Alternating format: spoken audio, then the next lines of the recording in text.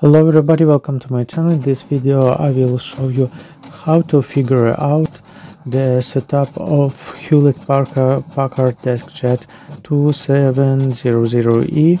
For this you just need another one mobile phone and share your wireless from this phone.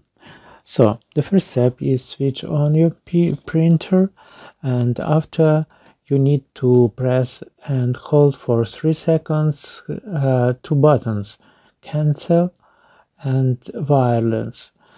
And after this you need to go to wireless setting as choose your Wi-Fi that you already switched on your another phone. So just choose your wireless, press button information on your printer. So you already set up it, and now you just need to create an account or just sign in, certificate it,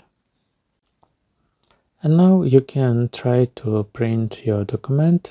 Open Hewlett-Packard Smart and choose the document. Maybe it takes time.